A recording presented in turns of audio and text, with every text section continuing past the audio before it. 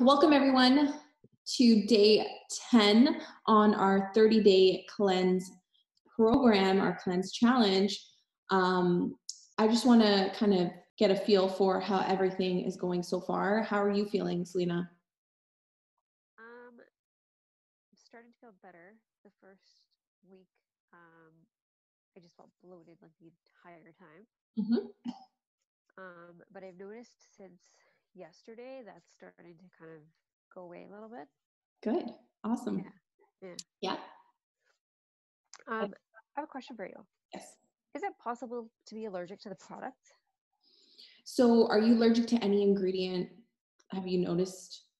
So, I mean, I have like a intolerance to like dairy and gluten. I mean, I still eat it in my diet. Sometimes it like triggers my allergies. Other times it's fine. Mhm. But I found sometimes when I take like this stuff, like right away my allergies kind of start up. So I'm wondering if there's like a connection there. So there's no gluten or dairy in the product. Okay. So it shouldn't be triggering an allergic reaction, but you probably are Okay. just kind of releasing some toxins and stuff, and that's probably why. And also, it Wonderful. is a really bad allergy season this year. So Yeah, no, it is. So I wasn't sure if there was like a correlation between the products or it just was like the like general kind of allergies. hmm, yeah, Um, it's hard to tell really, but I'll just let you know that even for myself, like this year has been a really bad allergy season for myself. okay. Normally, Yeah. I'm like good, but this year Yeah. it's been pretty tough for me. Okay. Yeah, let's move on then. All right, so today we're going to be covering what is a prebiotic fiber, what is microbiome diversity and why do we care, and why should we be focusing on enhancing our nutrition through this process, right? And why we want to prioritize protein specifically. So again, with this whole cleanse and cleanse process, here are our goals for the next 30 days. We want to be able to monitor our bodies for changes in these areas, right? Our physical health, our mental health, and this is basically going to help us decide what lifestyle changes we want to start, right? If we want to start, increasing physical activity, or if we're motivated to make better food choices, which usually happens when we are dealing with some reduced cravings. I don't know if you've experienced that so far, but I know that for myself, I remember when I went through the cleanse for the first time, I noticed that within like a week or so, I noticed I wasn't gravitating towards certain foods that I used to be gravitating towards. And so here's a little recap of where we started and what this cleanse is doing for us. So before, our digestive grass, as an analogy, was pretty much unkept and exposed to a toxic environment, by the foods that we were eating, by the poor nutrition we were giving it, and the intestinal damage from like prescription medication like antibiotics or pollution from our environment, bad bugs, bacteria. It needed work, right? Yep. And so that's what we're doing with this cleanse process. We are adding what's missing in our diet and adding what's missing from our gut microbiome. And so these prebiotic fibers, in the live fibers specifically, help us give us a clean slate. We're feeding the healthy bacteria, removing this old grass, and helping us grow new grass or these new species of bacteria. And now we're really going to start to work on improving our nutrition by boosting our protein intake and lowering our sugar intake. Did you have a question? Nope. Good. Okay, perfect. I'm just going to mute you just in case we get any feedback, okay? Yep. Great. And so now current research is showing that our microbiome can change within 3 to 4 days of dietary intervention. So that's probably you notice some of the bloating and gassiness, and that's because our gut microbiome is changing. So it's in our best interest to learn about, certain foods and products that can help us impact and improve our microbiome and its diversity. And so even though we can start to notice these changes within a week, achieving a healthy microbiome is still a long process, right? It's a pretty much long-term commitment and can take up to 6 months for us to notice any significant changes and improvements, right? That doesn't mean that you do have to do this cleanse for the next like 6 months. It just means that you have to just be committed to the process, notice the long-term effects of this cleanse after the 30 days, right? And work to incorporate certain foods and nutritional principles that can help you see these long-term improvements moving forward, right? So again, we're not doing this cleanse for 6 months. We're doing this for just 30 days, but this process for achieving a healthy microbiome can take up to 6 months for some people, depending on how serious or severe their symptoms are. So here's where we're at. We're right in the middle where we are starting to strip out that old grass, those leaves, bad bugs, organisms, and basically what we're doing is we're starting to plant the seeds for new, healthy, and diverse forms of bacteria to grow. So now soon after this cleanse process, we'll have a nice patch of green grass with healthy function, and that's the goal. That's something we can definitely look forward to. But in order for us to do that, we have to continue to use our prebiotic fiber, that live fiber, and learn how we can improve our nutrition by increasing our protein intake and lowering our sugar intake. So in my last cleanse program, I had Dr. Lucas Grant, who's an expert on the microbiome, and he did his whole PhD on microbiome and nutrients that affect the microbiome. And he gave a lot of his insight on the importance of the microbiome and what microbiome diversity is. And this is what we're going to be talking about in this webinar. One of the biggest takeaways to understand from this session was that a healthy microbiome is like a healthy, diverse community. You know, we have important roles in communities, and when there's imbalances, there are problems. You know, we have police officers, we have firefighters, we have, you know, doctors, we have lawyers, we have accountants, we have all of these important roles. You know, we have, you know, sanitary workers, we have, you know, people that work in our communities to make sure our parks are clean.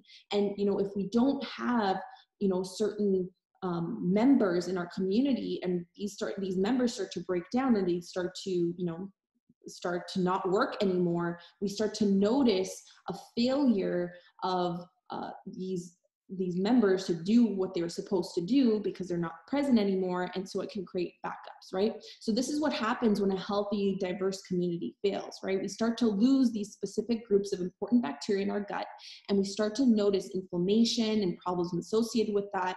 So for example, like a garbage strike, right? We've all experienced that. We know what happens when there's a garbage strike. A breakdown in the community occurs. No one is taking out the garbage anymore. It's not getting cleared out.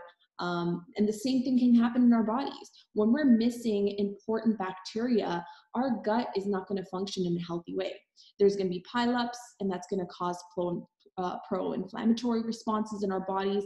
And we call this dysbiosis, right? And some of the causes of this dysbiosis is from, you know, having too much processed food in our diet, or having imbalances in our diet, or having periods of you know, in our diet where we're not the healthiest and not the cleanest, and that can affect in our inside function. You know, prescription medication, over-the-counter or non-prescription medication as well, right? That can also impact our gut microbiome. Antibiotics are also a big factor, especially because a lot of antibiotics are broad-spectrum antibiotics, so they don't have a specific targeted location. They can disrupt a lot of the good species of bacteria that are in our systems. And I went through that personally, right? When I talked to you guys about my first experience and why I wanted to do the cleanse, it was because I went on 2 courses of antibiotics, and I noticed an immediate change, an immediate shift in my body's ability to digest foods. I started to bloat immediately, and I can confidently say, like, even a month after now, but doing the cleanse, I am so, like, I don't deal with any bloating anymore. It was a process, but it was something that I was able to achieve, and I feel really good now. I feel my function is a lot more smoother. And so another interesting factor is that the gut bacteria of people in more developed nations, like where we live, right, in our part of the world, North America, we actually have less diverse microbiomes than those in developing nations. And the reason for that is because if you look at our environment, right, we have a lot more, you know, industrial buildings here. We get our food from grocery stores. We're not so reliant on like these farmer markets. We are very developed, and we have a lot of things just, you know, easy access to us, right? We're not spending a lot of time outdoors. And so our microbacteria, our microbial diversity is affected because of that, right? The way that our environment is.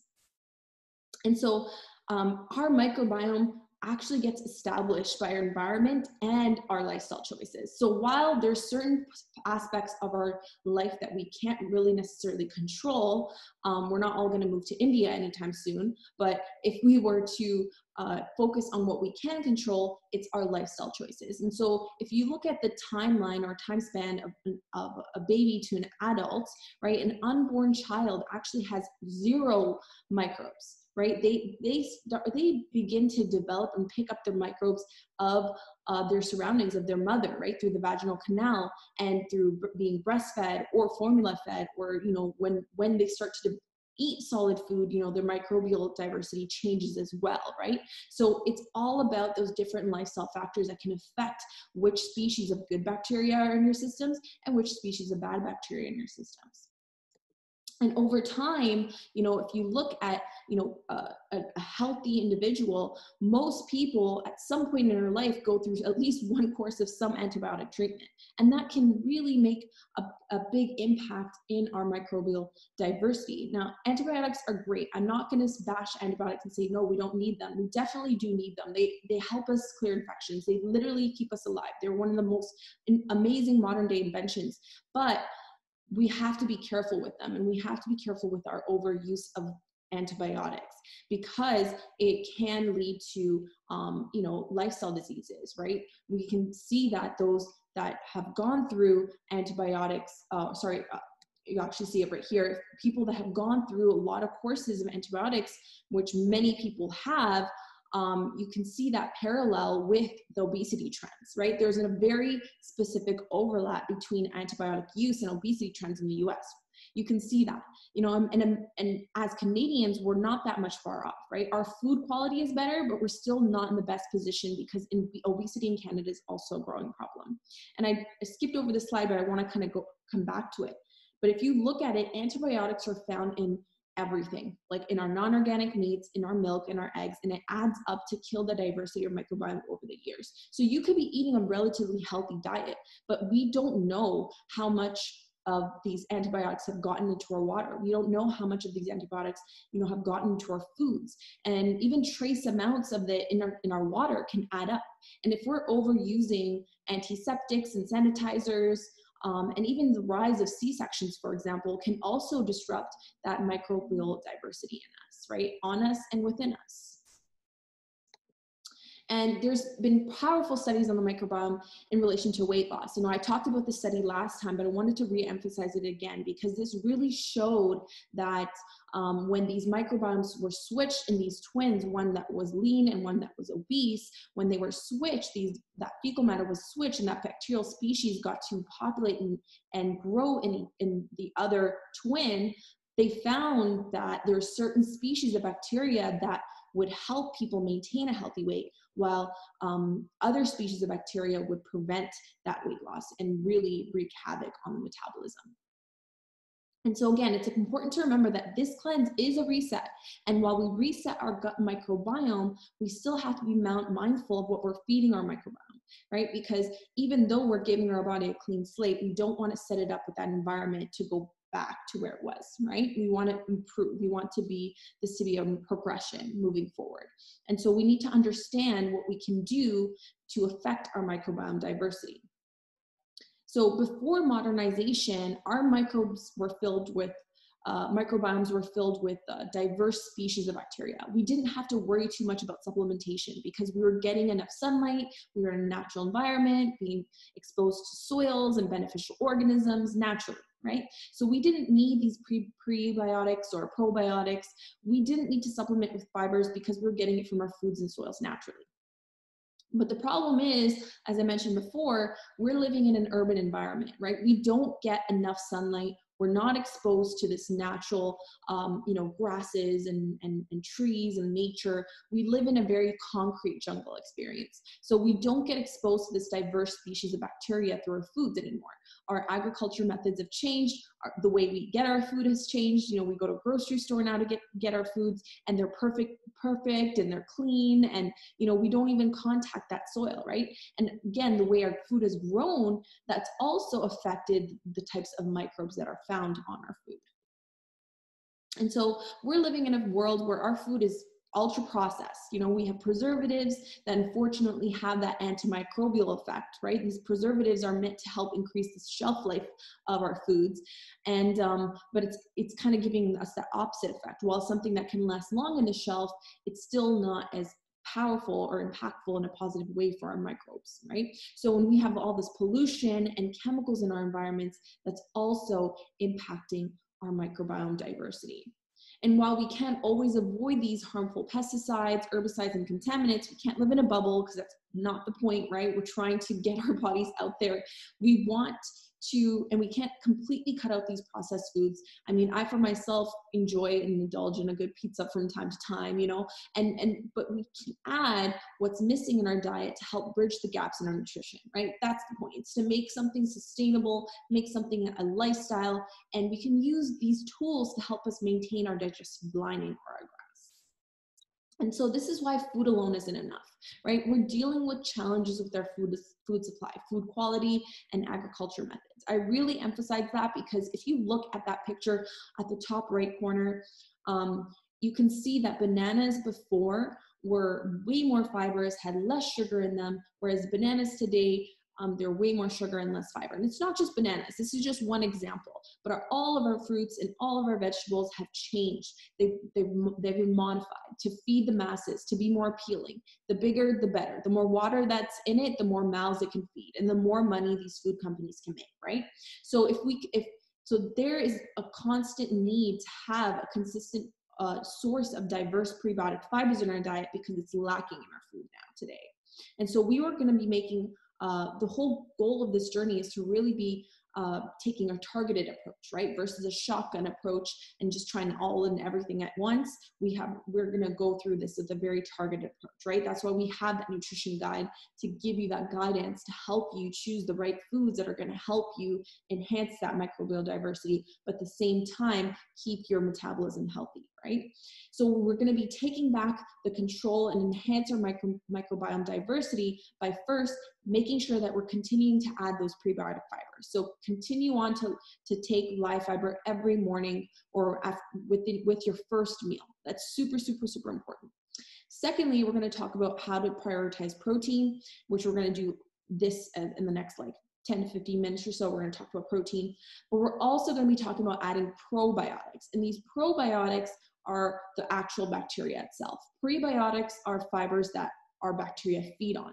And so we're going to be talking about probiotics in the next webinar when we do start to incorporate those healthy probiotics into our diet. So why is fiber so important? It's really important to have fiber because the fiber produces short chain fatty acids. And these short chain fatty acids are beneficial for our metabolism. They absorb nutrients. They help us get energy. You know, 70% of our energy comes from our gut. So we need to make sure that we prioritize the health of these bacteria by feeding them their foods, right? The foods that feed them. And these bacteria function to, for example, strengthen the bowel wall, improve the body's ability to absorb essential nutrients, you know, such as calcium, for example. They produce hormones that actually control appetite and also even anxiety and so much more. So if we don't feed these bacteria, the problem is that they're going to start to eat up the gut lining, which can lead to reduction in healthy bacterial species and increase the risk of these gut problems in the future. For example, like leaky gut, IBS, diverticulitis, Crohn's, colitis. So we want to make sure that we're giving our bodies these good, healthy prebiotic fibers so that we're not going backwards. We're all trying to move forward and build a healthy, clean microbiome. And so if you look at our modern diets, they've changed significantly. This is an average chart showing how much our diets have changed since the 1940s. And as much as us would like to argue that we have a healthy diet, the reality is that numbers don't lie. On average, we are eating less vegetables and less variety of vegetables as years progress. Like cucumber and lettuce and tomato is not considered vegetables. Like that is not enough diversity for our diets. And so we need to think about ways that we can make sure that we enhance that diversity, either through supplementation or increasing the variety of vegetables that we're taking in our diet. And the reality is our total daily fiber intake is drastically reduced. If you look at the light gray bars in this chart from the Journal of Nutrition, you can see that the light gray bars show that that's where our recommended intake should be, whereas the dark gray bars are actually representing our actual intake. And it doesn't matter what age group you're in, whether you're a male or you're a female, our total intake has gone down completely. So there's no wonder that the majority of us have been experiencing so many digestive issues, right? It's become such a common thing. And, you know, a lot of people have been reaching out to me about, you know, understanding and doing this whole cleanse because they all deal with these digestive problems. But one thing we have to understand when it comes to fiber is that not all fiber is considered a prebiotic fiber. If you look at what fiber is comprised of, there's actually two types of fiber. There's insoluble fiber, which does not dissolve in water and is not fermented by gut bacteria. So what this does, it just provides bulk for our system. So it helps kind of push things along and moves things through. Whereas soluble fiber, the fibers that you can find in live fiber, it does dissolve in water and can go on to get fermented by our gut microbiome, our gut microbial, you know, bacterias. They can go on and they can ferment this fiber. And so that's why you started to notice that bloating feeling. And this is because that gut bacteria is starting to ferment these fibers and create those short chain fatty acids. So again, like I said, not all fiber is prebiotic. So in the mid-1990s, these researchers and nutritionists started to discover something really interesting about soluble fibers, some soluble fibers. So certain soluble fibers, such as like inulin, oligofructose, and fructooligosaccharides, they actually had some really good positive effects in the microbiome, in the bacterial colonies in the gut. And so a lot of these soluble fibers are found in live fiber and other unicity fiber products. So I actually take another unicity fiber product, which we'll talk about towards like the end of the cleanse. I don't think it's something necessary to talk about right now, but that also has a lot of these prebiotic fibers, these soluble fibers that have that prebiotic effect to help feed and enhance that microbial diversity, which is something that you can continue to do so long after this cleanse is over. And so again, if you look at the recommended intake of how much fiber we should be having about 30 to 38 grams of fiber per day. That's what's recommended by the government of Canada. And in order for us to get 38 grams of fiber consistently, we need to supplement. This is because if you wanted to get that much fiber, your calorie intake would skyrocket significantly, right? We want to not compromise our total calorie intake. We don't want to gain weight by increasing more fiber. We want to eat more variety of foods, but it's hard to do that to get enough varieties of fiber. And so if you look at what the average healthy person gets, they get about 8 to 15 grams of fiber a day, which is not close to maybe half. And like, you know, a lot of us, when we first do a cleanse, we notice that our body starts to change, right? And that's because your body starts to go through an adjustment period, right? It might just be used to a very low fiber diet. So bloating, stomach cramping, gas, fatigue, moodiness, cravings, and headaches, this is all completely normal to feel in your first week. This is a good sign. And so it just is showing that your body has to just readjust the higher fiber intake. And as long as we're patient and we commit to the process, it will all go smoothly and it will start to go away. And so let's just talk about protein, okay? Now, why is protein something that we want to start to incorporate in our diets?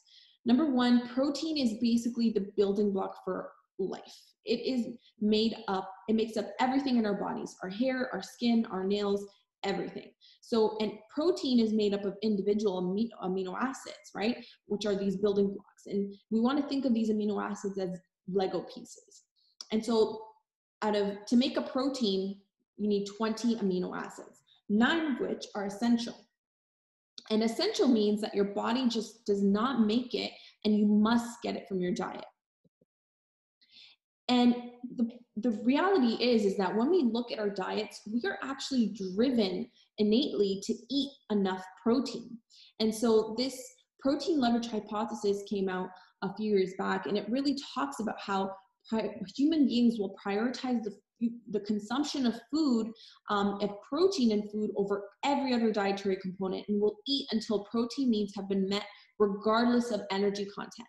So that what that really means is that, okay, if all we had access to was bread, and bread is very low in protein, we need to be able to get, let's say, 50 grams of protein a day. We will keep eating and eating and eating that bread until we meet our 50 grams of protein, regardless of how much extra calories we're consuming, regardless of how much extra carbohydrates we're consuming from that bread.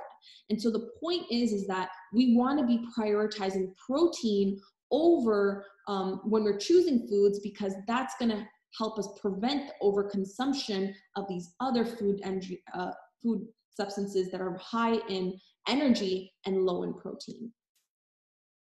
And so, you know, as a woman, like, I know we shy away from protein because we fear it's going to make us like bulky and we're going to get like massive, like insane muscles and stuff like that. And that just, I have to really, really emphasize, this does not happen. So if you want to just do like a little quick exercise with me, all you have to do is just hold out your hand and make a fist. Okay, if you measure your fist to your elbow, that and make a big circle around that, that is about how much space 5 pounds of fat takes up. Okay, and if you were to compare that to just your fist is basically what 5 pounds of muscle takes up. So there is no way that muscle will make you bulky unless you're doing some hormonal injections, right? Like, there's no way that for women are not meant to be massive and bulky at all. Muscle takes up less space. And so when you think about protein as your tool. It is your tool because it helps you stay full. It has a very low insulin response, right? And insulin is the key to keep low if you want to avoid gaining weight, right? If you want to avoid, metabolic disease and obesity and fat gain around our waistline, especially. And it also has a very thermic effect. The thermic effect basically means is that you can, it actually increases your metabolic rate by 15 to 30%. That means you burn more calories by eating more protein. And also, protein feeds your muscle. Protein is a major main food for muscle growth. And so in order for us to build more muscle, and increase our metabolism, our metabolic rate by 15 to 30%, we need to make sure that we're increasing our protein and prioritizing that protein. And another reason we want to do this is when we look at, the aging population. If you look at the aging population, they start to develop anabolic resistance. And as you age, your protein needs increase. And this anabolic resistance can be seen in starting from the age of 30. Right? If you start to increase resistance training and increase protein, you can combat this, right? But we need to understand that as women, we need to prioritize protein because it will make us live longer. We will be healthier long term. Actually, yesterday I was watching a recap of America's Got Talent, and they had this 74-year-old woman who looked phenomenal, and you can tell that she was, lifting weights. She was, focusing on bodybuilding, and you can see her body was fantastic, and you could not tell that she was 74 years old. You see this picture that you see on the top right corner, that is a good friend of mine. She's in her 60s, and she prioritizes protein over any other food, right? And therefore you can see that she's going to live a very long and healthy life and not lose muscle as she ages, right? Versus if you look at the woman on the bottom, that's just a Google image, but you can see she's reliant on another person to live a healthy life. She has a dependency. And I'm sure all of us, as we age, we want to age gracefully. We want to age, healthy. We want to look great well into our 60s and 80s. And so if you want to understand how much protein you need, first we need to understand how much protein we get in a day, right? If you compare, most of us say I start my day off with 2 eggs in the morning. And I say, you know what, that's great. I'm so glad that you're starting off with protein in the morning. Eggs is a great source of protein, but that's only about 10 to 12 grams of protein in your first meal. And that's, for the most of us, it's not enough. It's not enough protein. And so we need 1 to 2 grams per kilogram of our body weight. 0.8 grams is the bare minimum to sustain life, to sustain our basic metabolic functions. And so we have to really strive to make sure we're getting our minimum requirements. Otherwise, we're going to start to notice dysfunction in our metabolism or metabolic processes.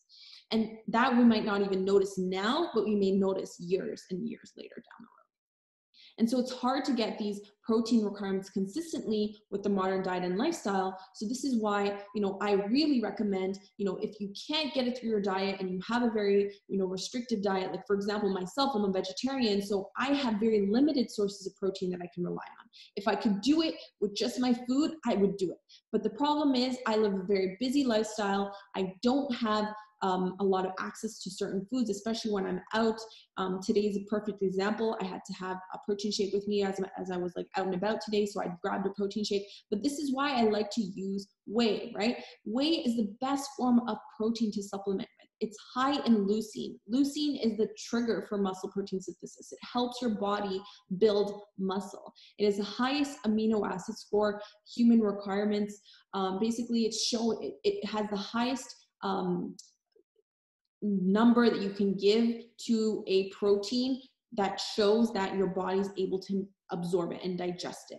And when it comes to whey protein, here's what really matters: the quality. Okay, when it comes to protein, taste and smell are 2 big factors, 2 big giveaways that let you know whether or not a protein is a good source of protein. And so if you look at most proteins or most proteins out there on the market, you'll see a lot of whey isolate proteins. And whey isolates themselves are not the best to supplement with as a meal. And the reason for that is because they digest very quickly in our bodies. We want to have, especially if we want to have a meal supplement, something to supplement with our foods, we want to have something that digests slowly and fast. So we get that amino acids right away, but at the same time, we need that long lasting energy. We want that long lasting thermic effect from our proteins. And so we want to pick a meal replacement that has fast and slow digesting proteins versus an isolate. The problem with using an isolate is that if we aren't like, intense bodybuilders or spending 2 to 3 hours at the gym, we can be potentially peeing out whatever we don't use immediately. And it won't keep us full. We'll end up feeling hungry within, half an hour to an hour or 2 later. And so that's why you want to look for a good meal replacement supplement. And I can definitely recommend you one if you're open to it. If you are looking for something to help you get your protein intake and reach your protein goals, if you feel like you're struggling with doing with your food alone. And so it all comes down to this: how you start your day will determine how you end your day. If you start your day with, carbohydrates, right? Like, bagels, muffins, that kind of stuff. Like, you are going to start to feel hungry within an hour, right? Even oatmeal itself sometimes can make you feel hungry within an hour, depending on what you're putting in it, like honey and dates and stuff like that. And notice people do that a lot, or even more nuts. And so if you start your day with a high protein breakfast or high protein first meal, whatever you want to call it, you will start to notice that you don't feel as hungry throughout the day, right? Especially in combination with the live fiber and the prebiotic fibers, you're not going to feel hungry because you're filling your body up with foods that give your body that nourishment and give your body that long sustaining energy. And so what we're doing with this cleanse is we're taking a very targeted approach to resetting and building the health of our microbiome versus a shotgun approach where you try a little bit of this and a little bit of that and get absolutely nowhere, right? This whole process and this whole program is designed specifically to help our natural digestive process and enhance the microbial diversity that's been lost over the years, right? From many factors, including our diet, exposure to toxins, pharma drugs, cleaning products, and over-the-counter medications, right?